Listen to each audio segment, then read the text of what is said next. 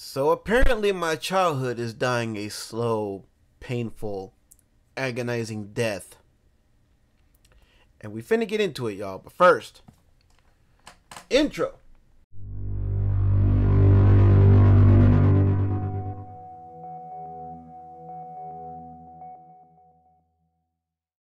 Hello, darkness, my old friend.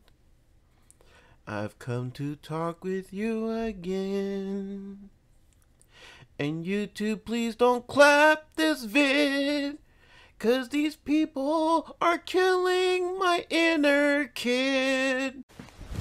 Emotional damage. Hey, what is good, guys? It is your boy, Jason JV, saying welcome to another reaction vidya. And yes, y'all.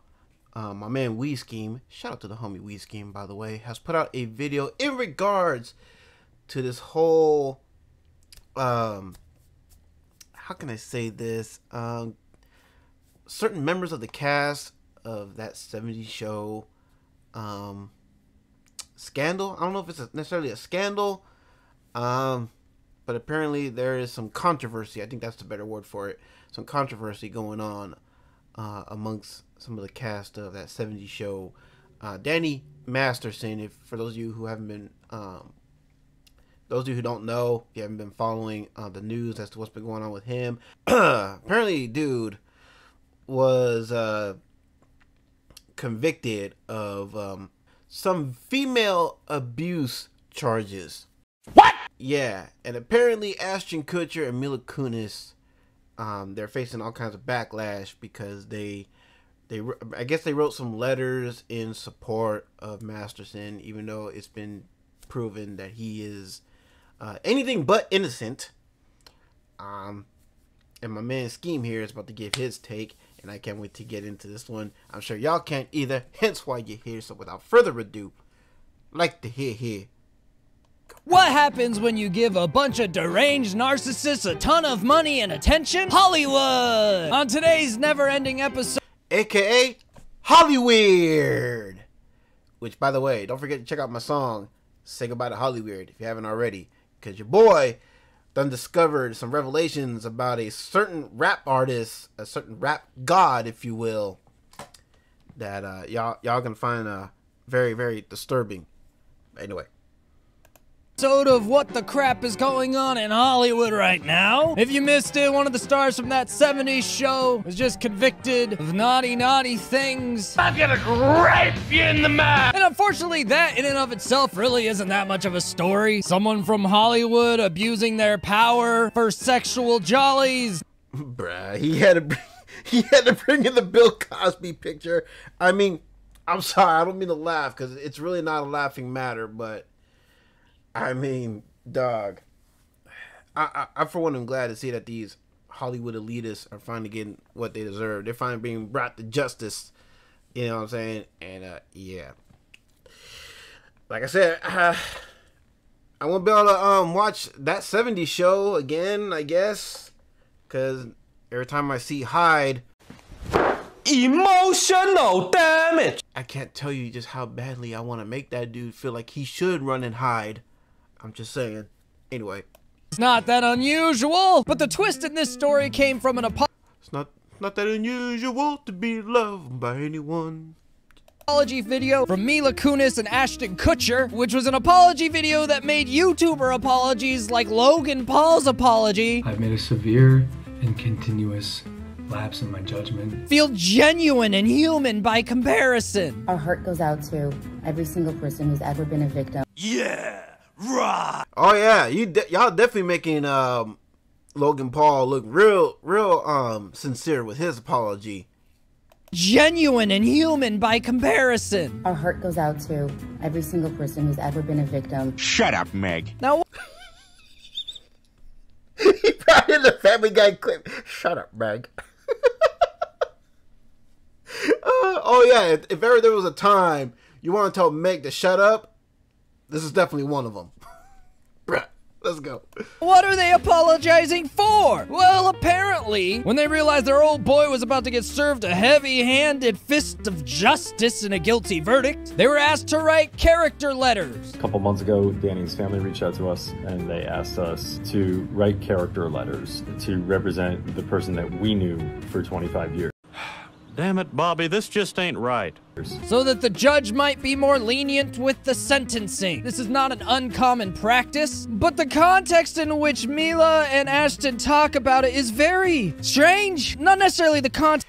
Yeah, see, look, now, okay, if the family asked you to, write some letters, in defending your boy, okay, I can understand that. I'm not saying I agree or disagree with it. I'm just saying I can understand that. But the way that Skeem's about to get into it, but the way that they explained it, it looks very suspect, which I don't agree with at all. Just the way they go about it. Yeah. Feels like they were saying, we thought only the judge would see this, our bad. They were intended for the judge to read and not to undermine the testimony of the victims. I don't think you're supposed to say that part out loud, Ashton, because, like I said, man, that makes you look all kinds of suspect.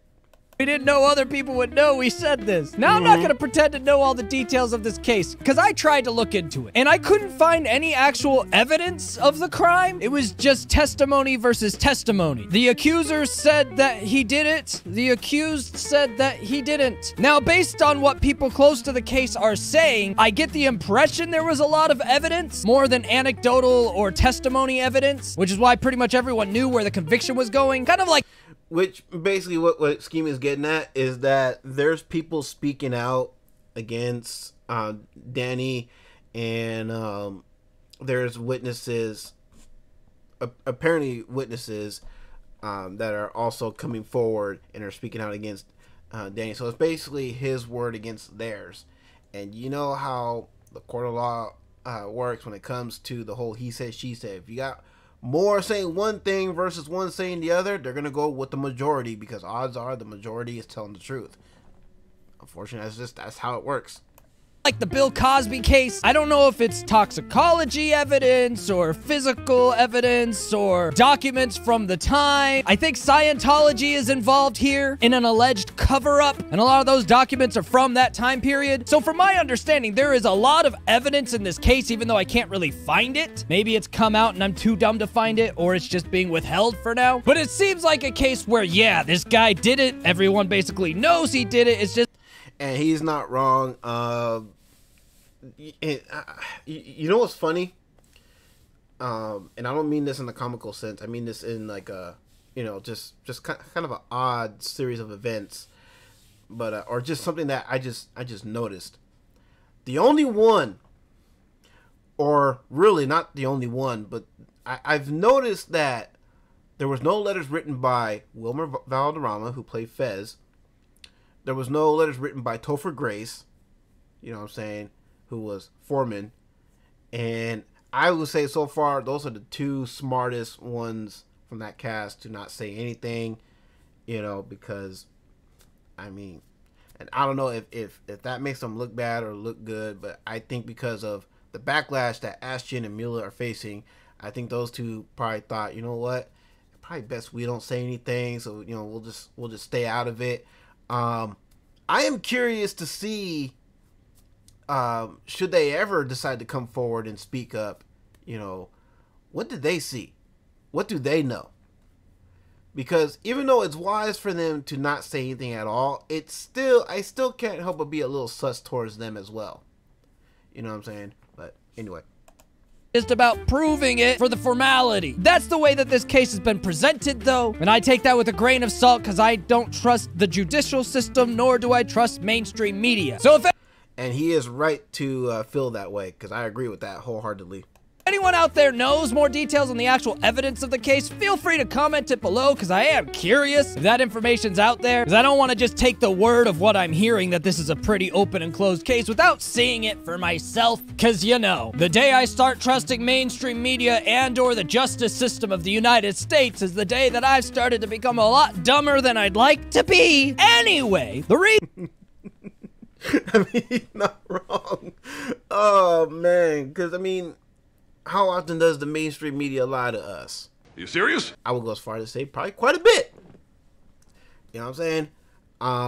And of course, the judicial system, probably one of the most broken systems, you know what I'm saying? If not the most broken system in this country of ours. But of course, that's just my opinion. You know what I'm saying? Anyway. The reason I'm bringing all of that up at all is because the way Mila and Ashton approached this apology wasn't through the lens of the verdict was wrong. No, they're coming at this like everyone else that, yep, he sure did it. But you know what? He's a good guy. The letters were not written to question. Which is probably the greatest oxymoron of all time. You know what I mean? Oh yeah, he did it, but he's still a good guy. Right. Sure. Weirdos. The legitimacy of the judicial system. Shut up, Meg. I do agree with these Family Guy clips. Shut up, Meg. Let's go, Peter. I can't believe for a minute that they believe that. Here's my thought. You know, I'm curious now if Seth MacFarlane continues Family Guy, will he replace Mila Kunis with the girl that originally played Meg in the newer seasons, in the newer episodes? I mean, talk about coming full circle. You know what I mean? Bruh. I mean, and you can't say Mila doesn't deserve to be replaced on there. I mean, I'm just saying, man.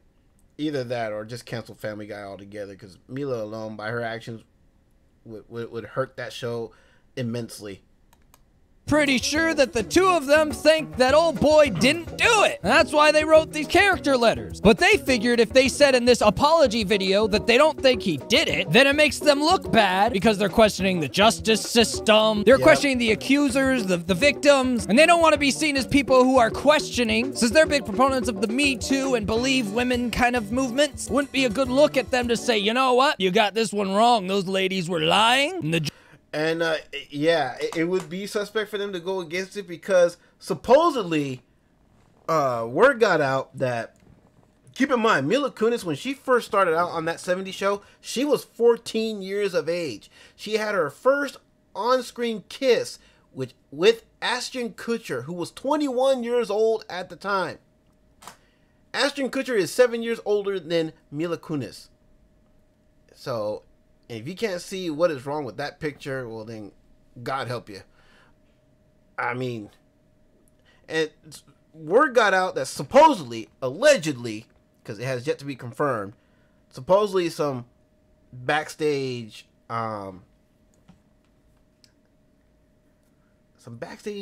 abuse was happening that involved Mila Kunis.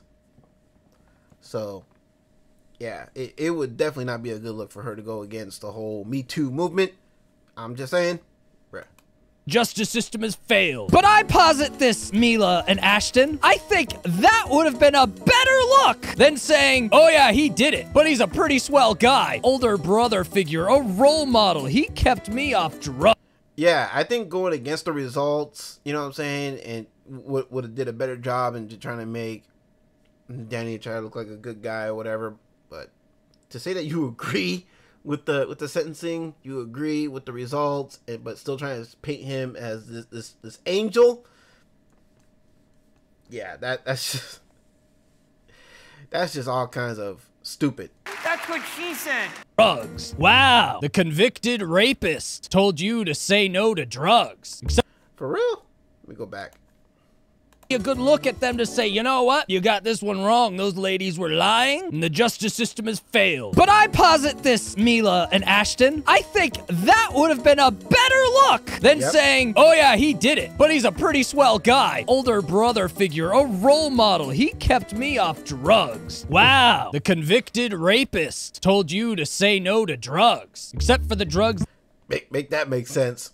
that he apparently gave to his victims. I don't even have to say allegedly anymore since he was convicted of it. I think that's how that works. I don't know, maybe I'm wrong on this, but I just think it's a better look to say the justice system got it wrong and these ladies were false accusers. That's why we wrote these character letters, to try a Hail Mary effort to sway the judge at least into a lighter sentence for this crime that he clearly didn't commit. All of that seems like it would have been a more fair play to make. It still would have gotten a lot of backlash. You know, the fact that they wrote these character letters at all, it's still gonna receive the hammer of social justice of what the hell are you doing supporting a now convicted rapist? Yeah. But at least doesn't that just give you the feeling of, well, hey, they think that the dude's innocent, so it makes sense that they do this, but not when you say, oh yeah, he was guilty. We're backing the victims and the judge on this. The letters were not written to question the legitimacy of the judicial system or the validity of the jury's ruling. Shut up, Meg. I don't know, man. That's...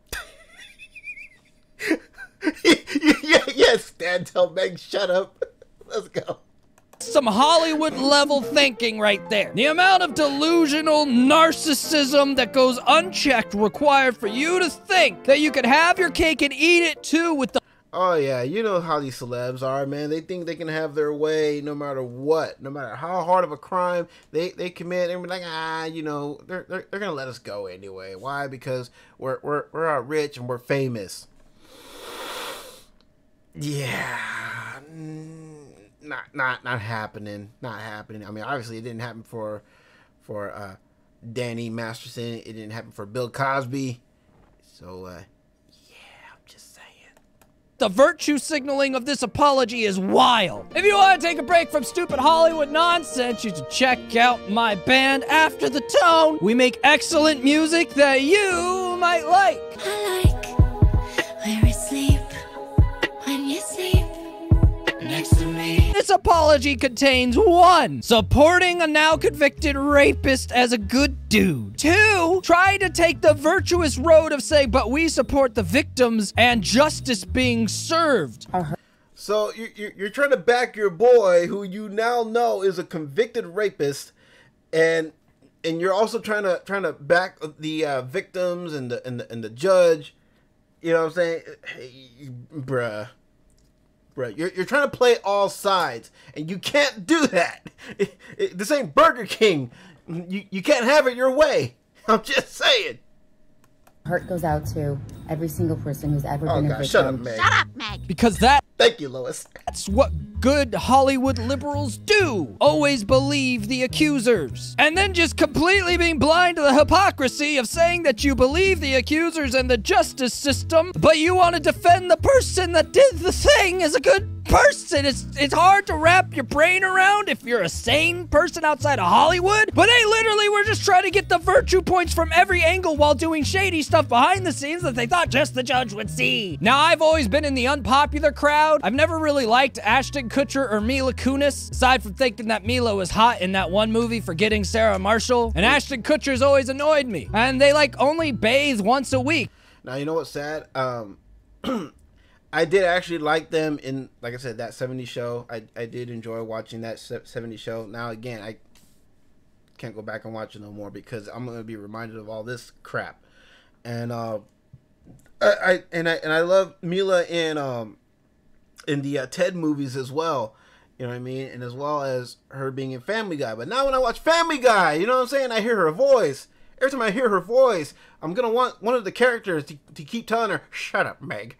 I mean, and I think she should be replaced with the original voice actress who voiced Meg to begin with, in like the first 2 seasons, bruh.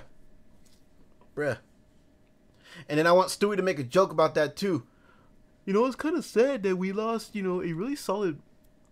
It's kind of sad that Meg, you know, voice has changed again. But hey, I like this new voice. It's making a comeback. Or something like that. I don't know. I can't do... You blew it. I can't come up with a great Family Guy type joke on the top of my head right now. Because I'm so pissed off with this whole situation. And I like Ashton Kutcher in that the Dude, Where's My Car movie. I thought he was funny in that. But now it's like I can't even watch that shit no more. Sorry, Sean William Scott. I know you were in that movie too. But then, man. Hello, darkness, my old friend. And that's always been weird to me. And everyone's always giving me crap. Well, when I look at people, I go, there's something wrong with those people, I'll tell you what. My radar is very rarely off. In my opinion, I think there's something wrong with all these people that are involved in this Scientology nonsense. I mean, Tom Cruise, if I were you, I separate myself from that. Unless you're some kind of weirdo too, in which case we got a problem then, Maverick. I'm just saying. And once again, pat myself on the back. I told you that these two fucks were weirdos. Now the rest of the world gets to agree with me. Whenever your boy... I know I do.